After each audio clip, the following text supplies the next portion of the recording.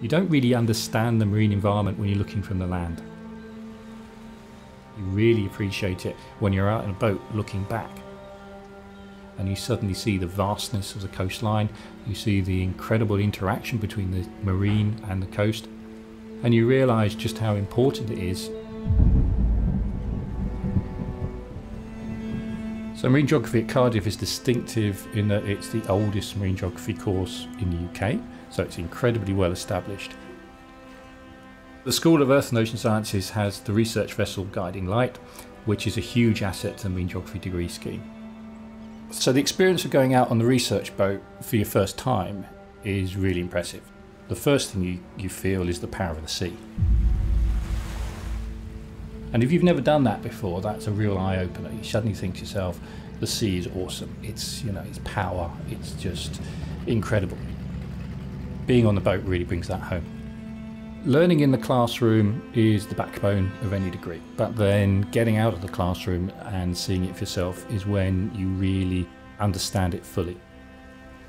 As a marine geographer, you can study everything from climate change, meteorology, oceanography, right the way through to the human aspects of exploitation and sustainable use. All of that is marine geography. The Welsh coast is special because of the range of habitats within a small area. It's the second highest tidal range in the world. It's an amazing place. You can go down to Cardiff Bay, where you've got a man-made freshwater lake. You've got then the barrage itself, which gives you an insight into things such as offshore renewable energy development.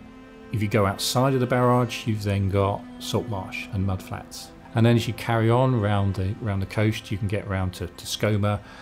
There's a marine nature reserve, one of only 3 in the UK.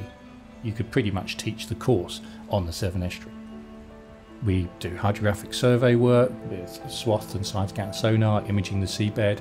You'll be studying it for its water quality, you'll be studying it for its biology, going out to its rocky shores. It's just got such a huge diversity of habitat and a huge diversity of resource utilisation that it's your perfect test case for marine geography. So it's a huge asset. What is very obvious is how the marine geography degree inspires people to really care.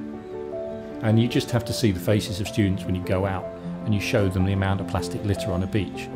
Students actually start to think, right, I really want to get a job that does something about these problems. I want to be the person who's actually out there actively improving the marine environment.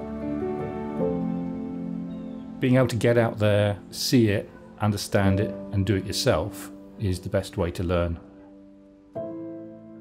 to really inspire.